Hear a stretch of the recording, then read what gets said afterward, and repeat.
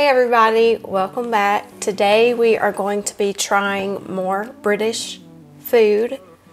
I'm not entirely sure what all is in this package, but we're going to open it up for you and go through it together, and we're going to talk about life and things.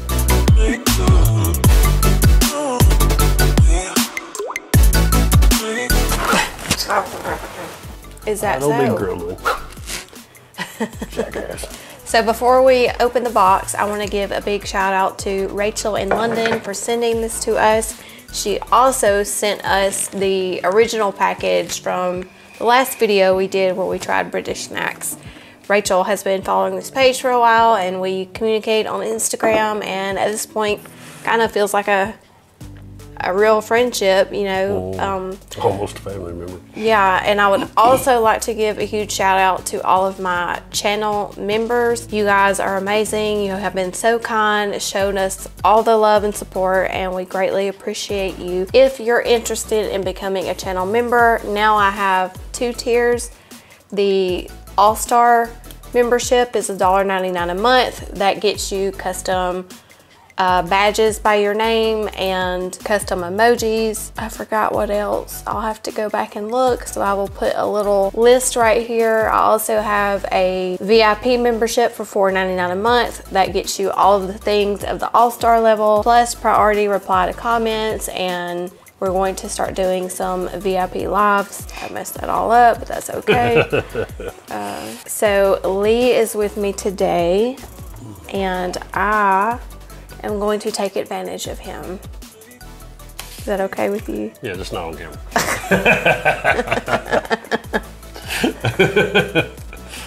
Let's see what we got. Oh, there's a card. It says, "Hey Christy, this has suddenly doubled in size as I had to add a food layer. Had to. Now, I know you're not super into Christmas, but as you can't get to Europe right now, I thought it'd be fun to get my international friends to help me share some of it with you. So there is a combined Christmas break effort. Oh, so this is a combined Christmas break effort. Hope you also enjoy the mainly kinder layer. Probably you won't enjoy the, I don't know what that is. They're like something flavor. I have no idea. Okay, I think those are words that I don't know. I think that's what it is too. Christy doesn't care for hot tea, but I love it. Famous Teas breakfast blend. We will definitely be trying that. Absolutely. Oh, these are the kinder bars. Let's see. I don't know that I'm familiar with a breakfast blend. I find that really cool. I can already tell you, oh yeah, cool. But I'm definitely gonna need my glasses. These 2 pictures say Warsaw. Is Warsaw a place? Should be Poland. Unless Poland. it's a place in England. Oh. Yeah, Warsaw, Poland is a city. I wonder if she's got a place in Britain. Okay, I'll have to look that up later. Wow. Wow, that's cool. She put pictures with each package. Oh my goodness, wow. It's a Christmas ornament. Okay. Oh. Ooh, I like this cup thing. Bunny's leaking again. Happy Hippo biscuits. She remembered. I love the Happy Hippo. Your excitement, that was wonderful. Oh wow. Can I open that one? Twiglets, oven baked, not fried. There's the Happy Hippo. There's a happy girl with it. Oh, man. Oh, I love those. What are those? Those are amazing. I'm not exactly sure what that is or what that flavor is, but that's good.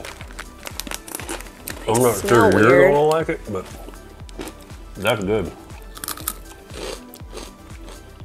I almost hope you don't like those, because I can finish them real easy. Those are good.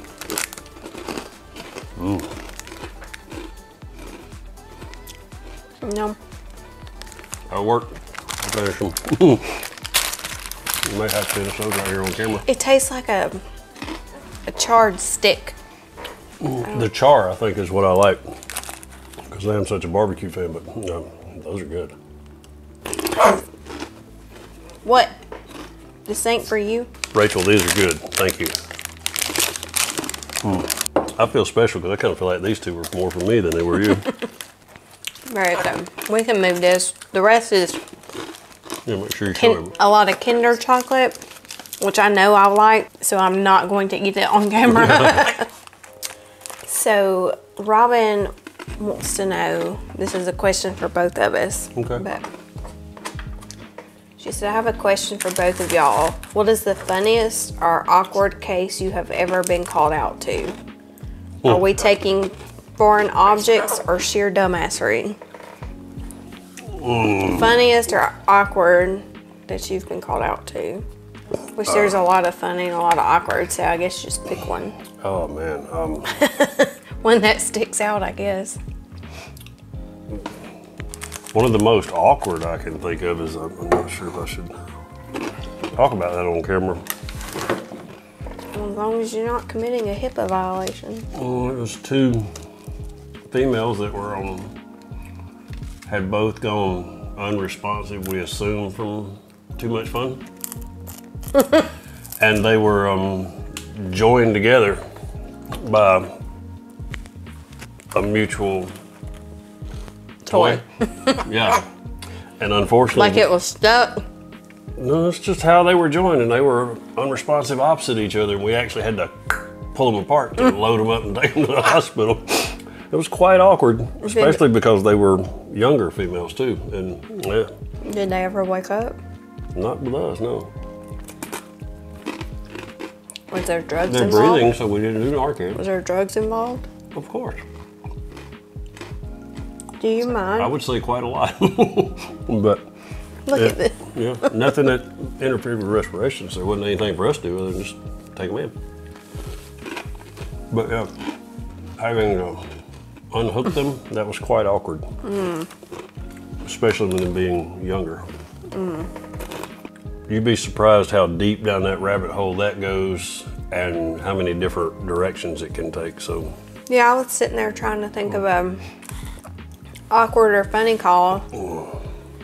And it's like pulling a handle on a slot machine. yeah, I think it depends on what kind of mood you're into, but the only thing that's coming to my mind, I've told you about this before, but this was 1,000 years ago. But I had been running all day, back to back to back. I had not gotten out of the truck and was just exhausted. And it was all a bunch of stupid stuff. And we finally backed into the station, and I don't even remember who my partner was, but we got out and we were walking up to the station, and everybody was outside around the picnic table. All the other trucks. And I was just like so over it, and I walked up and I said, if I get one more stupid call, I'm quitting. And as if it was like pre-planned, Like, the tone, really? yeah, the tones dropped, and I got called to a 20-something-year-old male complaining of anal itching. And the whole picnic table of people just like erupted laughing. And I almost just started crying. And when I queued up to answer the radio, all the dispatcher could hear was the laughing. But when I got there, I was just like, I mean, I probably should have been a little bit nicer, but I was like, what would you like me to do for your anal itching? And I really don't even remember how that called. I'm pretty sure we PRT'd, but. Like she said, beware of HIPAA. There's thousands of these calls I could tell about, but if anyone in our area watches this, the odds that someone would know who I'm talking about are far too great. I've run a call before for nightmares. Somebody called 911 because they were having nightmares. Run that one. I've run and I think you probably, well, I know you've run this one too, but this was also years ago, but went to a house, I want to say it was like chest pain or something.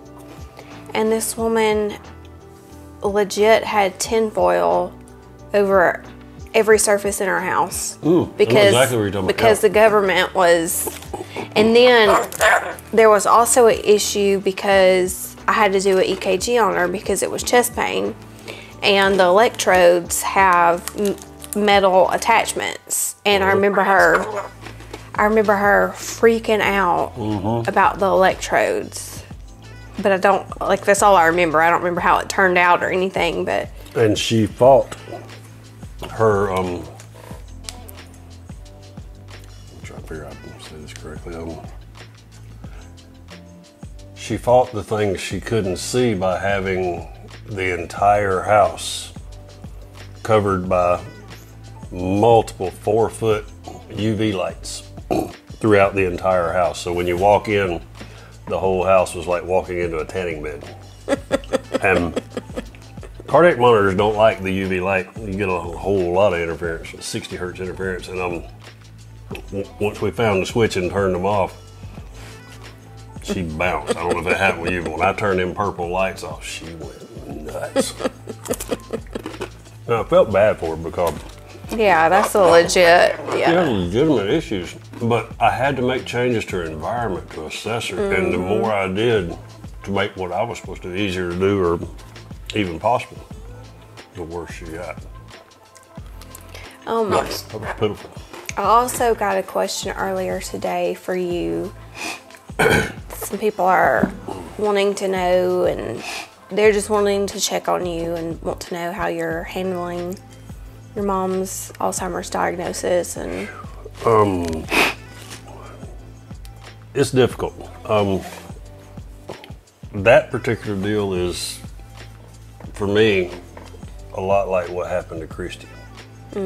Having been around it for the last 30 years, there are times in your life when you would much rather be a mechanic or a shipping clerk than work in the medical field because you automatically know more about it than you want to. How do I feel about it? It sucks. My mother's only 81. Having said that, she's here with me, with us, and I get to see her more than I did when she lived in her house in Lincoln. So I wish I didn't work 48 so I could spend more time with her, but you know, some things are just how life works, and how am I doing with it? It sucks for me as much as it does anyone else, and here we are. So she told me yesterday, I forgot exactly what brought it up, or I don't remember exactly how she worded it, but she basically told me and the hospice nurse that she did not have Alzheimer's. Well, and you know, it's good to me that she feels that way. I'd rather she feel that way. So, well, and there's no need for everybody to point it out to her on a regular basis. Unless she gets lost or starts having a meltdown and say, hey, wait a minute. Let's try this out. I've noticed too, and you've noticed this because you've commented on it, like her personality, she's always been very, I don't want to call her a control freak, but like set in her ways. Things have to be in a certain, and that doesn't necessarily mean organized. It's just where she thinks it should be. But like, for example, one of the things that she keeps flipping out about is phone chargers. She's got all of her chargers. She's got everything she needs right there, and multiple times a day she cannot figure out how to charge the phone. Or so like the cognitive, I think too, it's harder. I know, like, there's probably you probably relate to this, and like other people in healthcare, but if I ever ran a call where like an elderly person died in their sleep, that was such, as hard as it was for the family, those calls to me were comforting, because so often that's not the way we see people go. As medics, as nurses, doctors, humans, you're seeing people at their worst when they're at their sickest. So we rarely got to see like what it looks like to age gracefully and be healthy and active and then go to sleep one night and don't wake up. We only see people in their 50s having strokes and heart attacks and all of that. So I think for us, any diagnosis is scary because we've seen the worst of those things. We automatically think about the horrible things we've seen. For someone to die in their sleep or doing something they want to do and die quickly without suffering, it's a blessing. And that's how I would have died. Yeah, this is true. Would have sucked for me, but yeah, it would have worked out for you. It really would. So, onward and upward. Yeah, those are weird. I like them. You're right. I mean, they have almost a charred flavor to them, and that might be what I like. It tastes like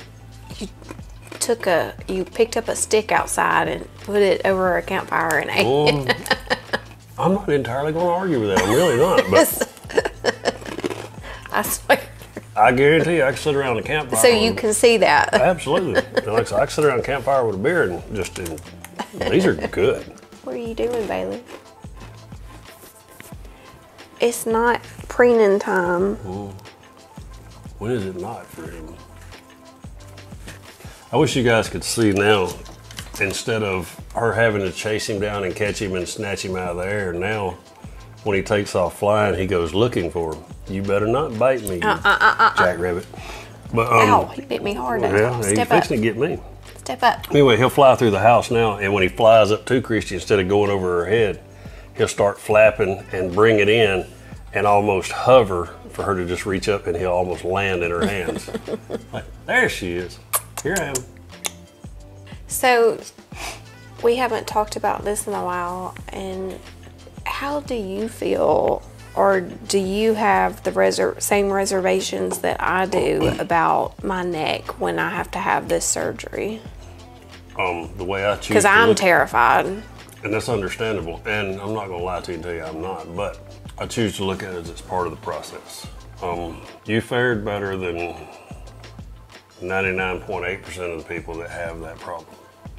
Now then, whatever you have to deal with going forward, that's part of the process. That's the price to pay for not only still being here, but being functional. I know it's horrifying. I know it's painful, but look at the alternatives. And that's the way I choose to look at most everything in my life. It may suck. It will worry me to death, but you're here with me today and you're really not supposed to be. We'll take it as it goes. It would be almost cruel though to go through everything we've been through. Life gets, well, I mean, I know life is hard, but it's also good. You and I, our relationship, but it would almost be cruel after everything we've been through. We're on the other side, and then I have to have that surgery. And so you look at things differently than I do. We're starting. I can't. That's not really long. We're starting our 17th month, 18th. No. Yeah. Of time that we weren't necessarily supposed to have, wouldn't have had. You say, wouldn't it be awful to go through all that and then it play out? That's 18 months I wasn't going to get. Yeah. I'm good. Yes, it would suck. No, I'm not necessarily good, but hey, I'll take 18 months over nothing any day, in any situation. Was there ever a point during all of that? Before you go to, think of the times we've had in the last 18 months. Mm-hmm. We have memories in the last 18 months that we didn't have prior to that were worth the journey. Agreed? Mm-hmm. Okay. I know one of the weird things about all of it is somehow it made our marriage better. Mm-hmm. We've talked about that. And it was not bad. No, we had a great marriage. Like, we were never in a bad place. We had a great marriage, and then somehow this made it even that much stronger, I think. Almost anyone appreciates things better when they almost lose them, as sad as that is. But I've seen and I've told him this off camera before, but I've seen a big change in him. Any arguments we've ever had, I mean, if you think back on them, they've all been like, it's just been a communication issue. Trivial. Right? Yes. It's been trivial, like trivial BS. I'm bad about my tone won't match what I'm trying to say, and Lee... You've had a bad day, and I've had 4 hours of sleep in 2 days. And Lee is real sensitive to tones. I'm real sensitive to voice levels. But since the accident, somehow, without any outside help, the communication has been like just leaps and bounds better. Well, it's not only that, but having gone through what we've been through, when something like that comes up, it's easier to look at it and say, just how important is this? Yeah. You know, I didn't like it. That pissed me off, but how important is that? Yeah. Hey, I'm going to go outside and chew on this tree for a minute. I'll be right back. And, hey, let's have a glass of wine. Let's watch some TV.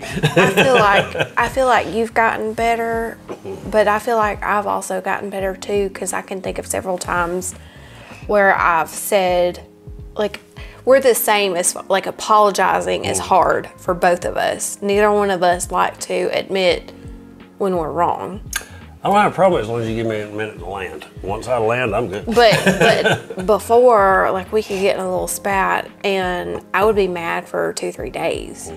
But now, it's not worth it. No, it's not worth it at all. And now it's a lot easier for me to say, whoa, okay, I was being an asshole and I'm sorry. Like, have I not done that? And I have made it a point now, not like you didn't know all along, but take for example, I'm home today, which is Sunday. I'll leave at 6:30 Monday morning going to work. I won't be home until a little after 8 a.m. Wednesday. For me to get 4 to 8 hours sleep total in those 2 days is not unusual. Wham, poor me. But I have learned that when I have those days to come in and within an hour or two after she gets up, say, hey, look, I haven't slept a lot. I don't feel like myself. I'm a little irritable. If I say something that bothers you, tell me. I'll go outside, walk around a minute, and I'll come back and apologize to you. So I've learned to start giving her a heads up. Hey, I'm a little irritable today and I don't mean to be. So which all boils down to the communication is better on both far. And I think that's the biggest difference is the communication. Because it's important that we don't waste that day I'm at home. I don't know why. I don't know why in the past it's always been so hard for me to admit fault or, you know, but like now it's like just be honest.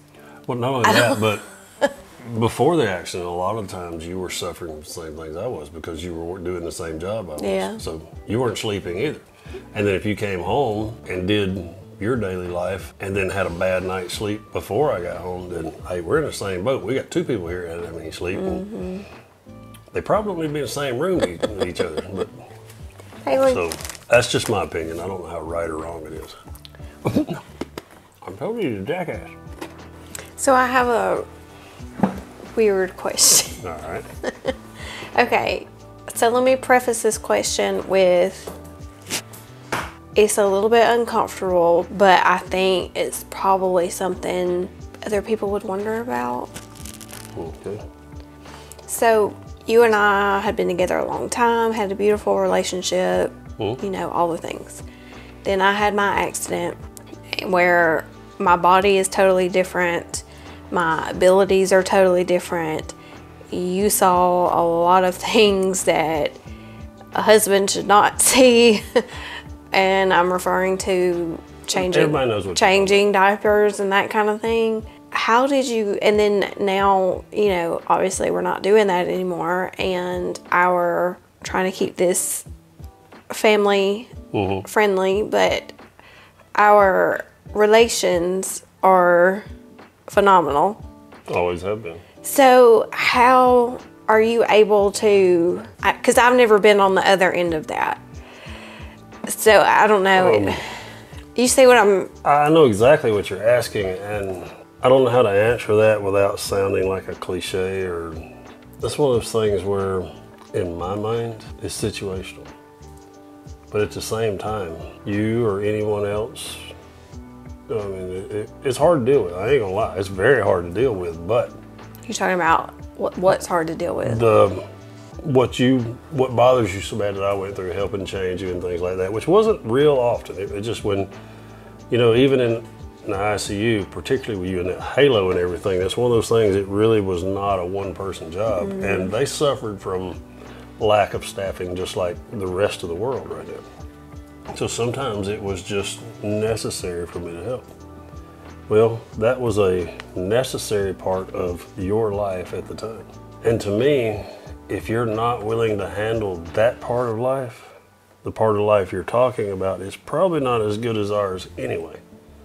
Because it was our life, it was what you needed at the time, and it was what had to be done. And you look at it as, how can the time you're talking about be as good as it was if I went through that? And I choose to look at it because the time you're talking about it was so good, it made that part easier. Because you're my person, and that's the way it works. I don't mean to sound like a damn greeting card, but I'm serious. I just choose to look at it from a different side than you do. I mean, I could be totally the same if I was, if the roles were reversed. I don't know. I've just not been in that position. I guess it's kind of like, the closest thing I can equate that to is when a man watches his partner give birth. But that's not to me, that's not as extreme as what we went through. No, but at the same time it can be, because that's often a part of childbirth, but you're not having that plated up. Right. But the part, just the fact that I was there, I think is what bothers you. You don't understand. The help I was giving was really no different than what I'm doing with my mother. I don't know any other way to help you find peace with that. And it's not only obvious to me, it's probably the people that watch these things can see that that's an issue for you. And I'm aware of that, because I have no problem in putting myself in someone else's shoes. Right, that's what I was about to say. How would you feel? Oh, I'd be horrified. Yeah. I'd be mortified. Yeah. But that's exactly why I handled it the way I did with you and with her. I can help and be quite helpful and not see anything. I hope one day you find peace with it.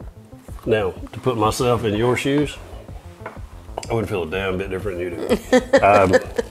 I would still be embarrassed. But unfortunately, that's a part of life. And that's a part of life that I've got to come to terms with, being older than you. If anything else, I paid my debt. When we get there and you're in that shape, like, hey baby, I'm sorry, but I did it before you did. Not to make light of it, but it is something that you have to find humor in it, or it'll take you apart.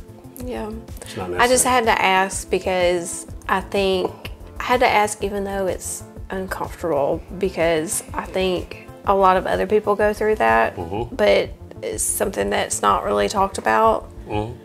And there again, I'm no better than anyone else, but having been through it with strangers and trying to give them dignity and respect made it easier for me to look at it doing it with people that I love. Now, if you don't know any better, you don't think about it, and you just go in there and you're just holding them and watching, which is a choice, I found out, I can see where that'd get in the back of your head and cloud you up a little bit and cause you some problems. So how you treat those situations is not only for the good of the patient, but in the long run could be for your own good. Did I think about that at the time? No. Did I think about it with Mom? A little bit, but my main goal with her was her dignity. I was doing something she absolutely does not want me to do. And as long as she and I maintain eye contact, she knows that she still has her dignity or her pride. Yeah. Unfortunately, you were bolted into one spot. You couldn't look at me while we were doing this. So like most people who are in that situation, the vast majority are probably elderly, where one is dying and the other one's caring for, and so possibly even unaware of what's right. going on. So like in our situation, not only were we both aware, but now I've gotten better, and so you've had to figure out how to get past that. There again, it wasn't something for me to get past. It was the task at hand that must be dealt with, and it was. Yeah. That has nothing to do with our lives today. Because like I said, all the things you worry about that you're so mortified about, I didn't see. My job was to hold you on your side and talk to you and try to keep you from crying. Somebody else was behind you doing the things that you're worried about. I remember laying there facing you. I could feel my body shaking where I was just crying so hard. And I wasn't looking at anything but your eyes. So, See him.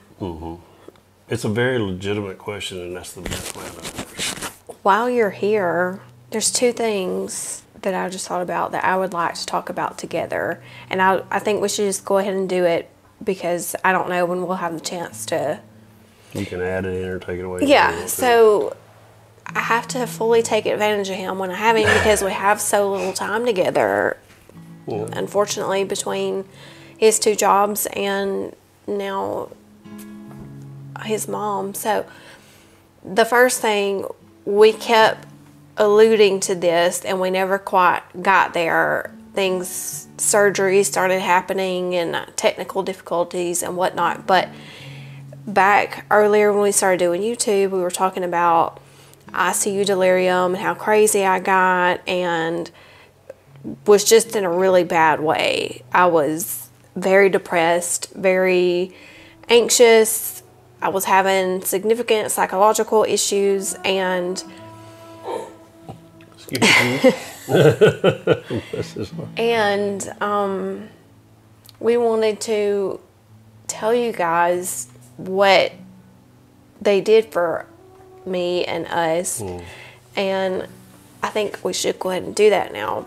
But most of the people that have been following your story have seen. Did you ever put the pictures out there? I know you put the interview with Stacy. We still have to talk to the other girls, but no, the only thing I've put out there, and if people dig around they can find it, is the article UAB did, which I will link that article in the description and in the card right here so that you can click on it and read it. But I think there's a picture in that article, but we never told the story. There are several pictures. They may have only published one, but there are several. But we have not told the story ourselves for YouTube yet. So basically, and this is just an example of love and your nurses and the people caring for you going above and beyond and not just taking care of me physically but mentally. And let me stress that this was not my idea. I was present.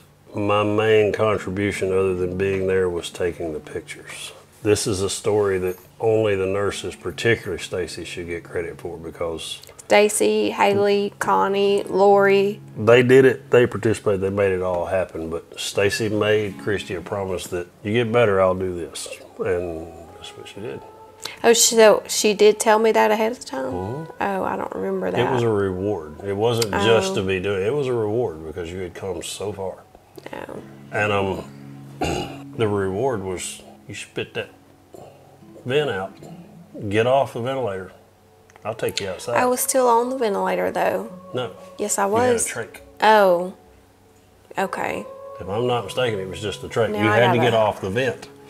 So I gotta look at a picture. your reward for getting off the ventilator was a sunset. And from the time she told you that until you actually got off of it was only like 4 or 5 days. The part she has talked about, not only was she on a ventilator, but she was in a bad spot. No, I was still on a vent. No. Or that's O2? That's the O2 mask over your, that's a trach mask. Okay. You notice there's no big machine anywhere. That's okay. up to an O2 bottle. Well, I still had the... And that's your EVD, drain, and everything. So... It took these poor ladies an hour and a half minimum to get her in the chair, loaded up, all her equipment gathered up, ready to travel. They didn't just put her in a chair, take her up there, let her see sunset, and bring her back. There was over 90 minutes of prep between 3 different people.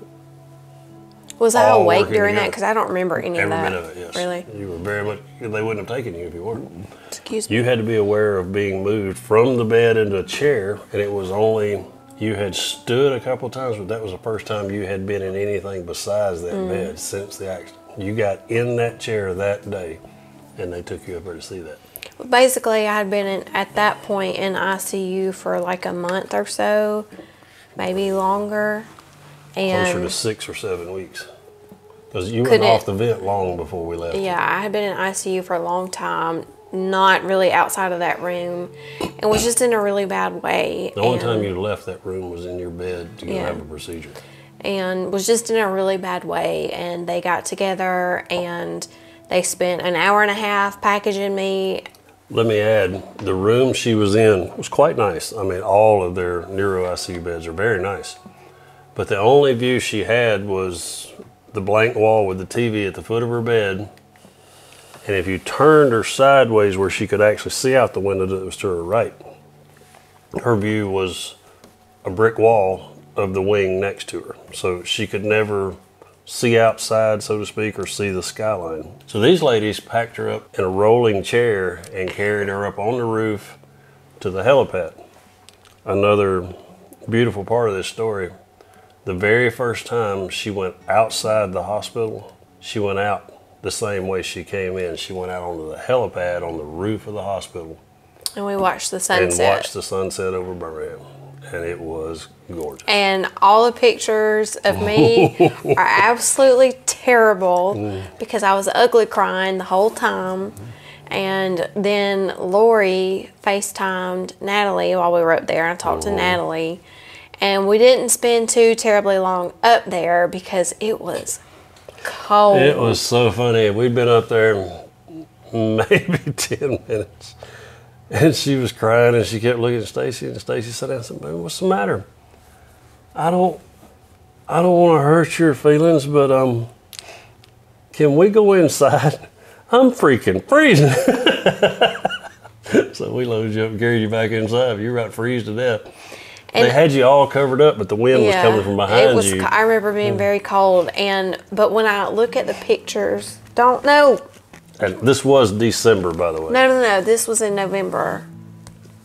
Ow. Mid to late November, yes. But of course, I'm going to show all the pictures right here. But this picture right here, if you look really close, you can see. I think what's so special to me about these pictures is the look on Stacy's face when she's looking at me. You can look at that picture and the expression on her face is just so loving and nurturing, and I get choked up every time I see that picture. And the other thing about these pictures that I really notice, are you tearing up? It was a beautiful moment. Lee's over here, his eyes are watering. But the other thing I really like about these pictures is when I look at our hands, because I am gripping Stacy's hand, and it's not something very obvious, but I remember that. I remember grabbing her hand, and I fully, implicitly trusted her. And she was at that time, she was my person, other than you, but she was the person that was going to get me through this, and I trusted her implicitly, and I feel like that shows in these pictures, and that's why they're so special to me. Another thing that shows in the picture that anyone outside the medical field doesn't recognize, but if you zoom in on it and start looking at it, she's not only in the halo, she has the trach mask on with the big blue hose that leads to an oxygen tank about that tall, and another one strapped to it up under it in case something happened with that one or it ran dry. And then she has the thing laying across her lap, the big plastic piece, which is actually measuring the fluid output from her brain. It is measuring the fluid pressure in her brain and her ventricles that had to go with her. The thing you don't see off camera is the big rolling cart that had to go with her everywhere I carried her up till then and after that, in case she got choked it was like up. Suction. It was a suction unit, that had to go everywhere. We had to take it to the cafeteria, and we started doing that and everything. We took it when we went to see Paul and them, Paul and Alex. But it was quite an ordeal. Yeah, we looked like a military convoy coming down the hall. Yeah. And that was just to get her on the roof for those 10 or 15 minutes. Yeah, it was quite. And they did it proudly and with a smile on their face. I was along for the ride to watch and take a few pictures. These ladies did all this on their own, and that's how they rewarded her for being strong and getting off the vent. At one point, once She was stabilized in her halo, had the EVD to prevent the pressure in her brain. The biggest hurdle she faced, the one that almost took her out, was pneumonia. And that's while she was on the vent. She, without using medical terms, she had lost lung function from here down, almost completely. Her lungs were like concrete, is the way we all discussed it. Solid whiteout.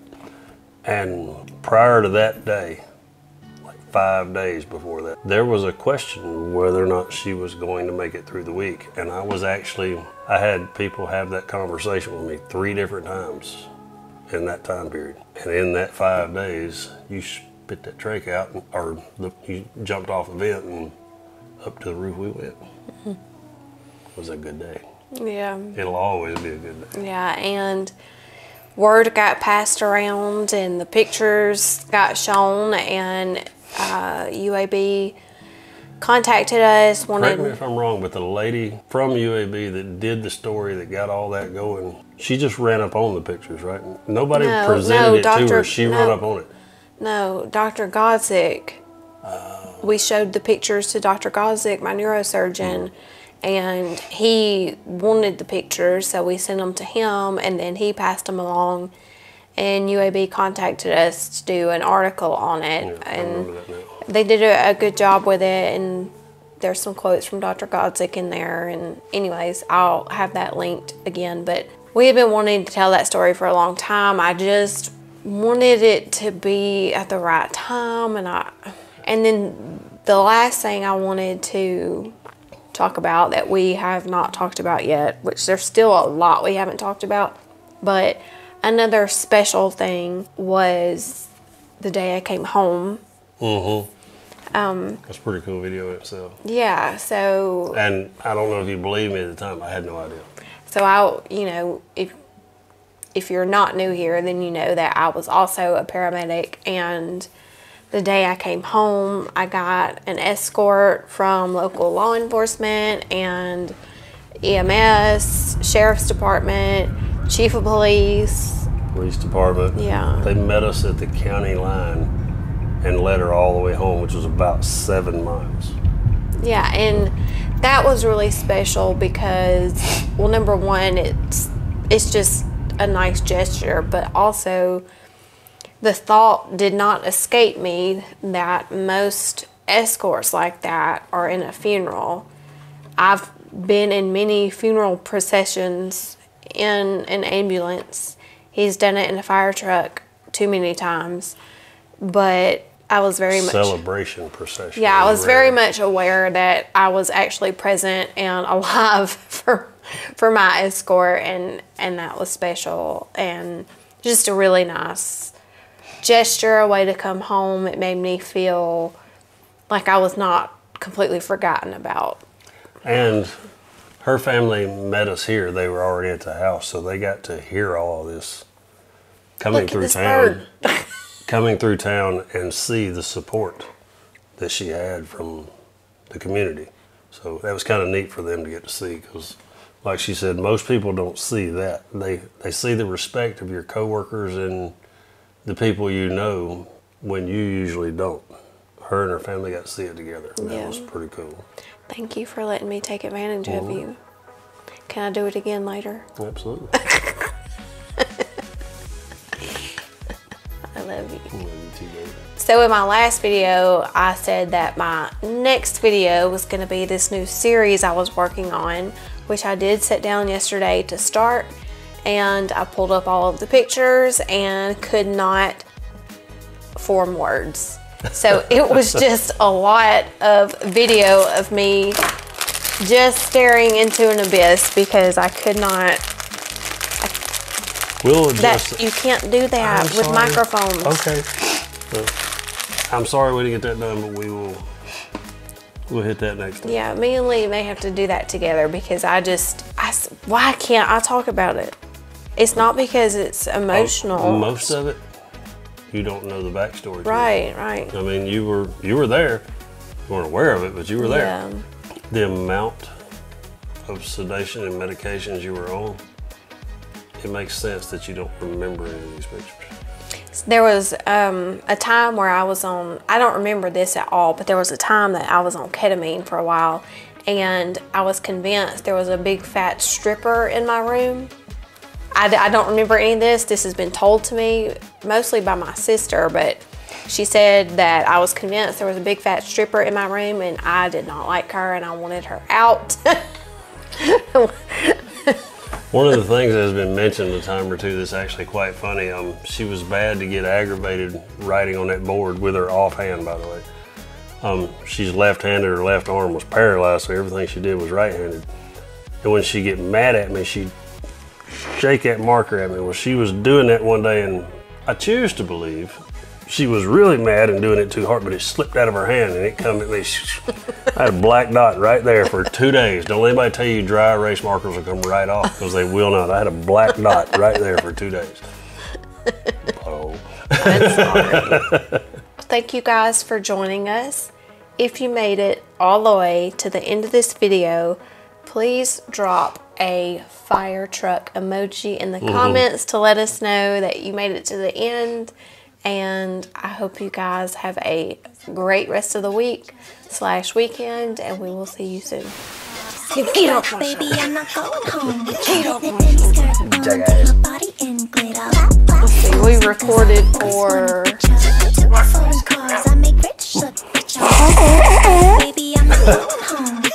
those things are really weird.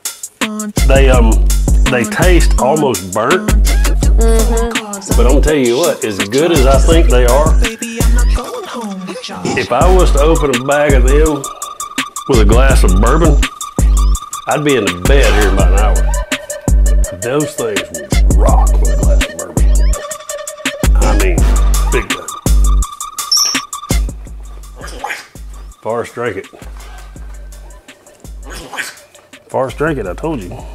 What are your thoughts on Bailey here? He's a jackass.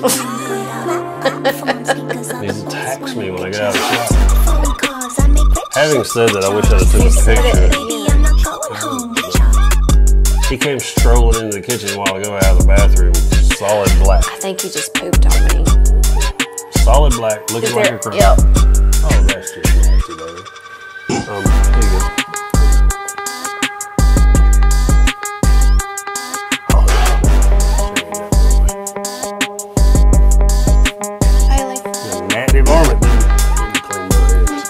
Rude. Forrest, drink it, I told you. Dirty varmint. Forrest, drink it. An hour and 16 minutes. Oh shit, that wasn't recorded. Bullshit. We're done.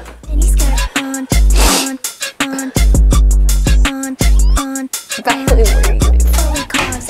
Save your breath, baby, I'm not going home.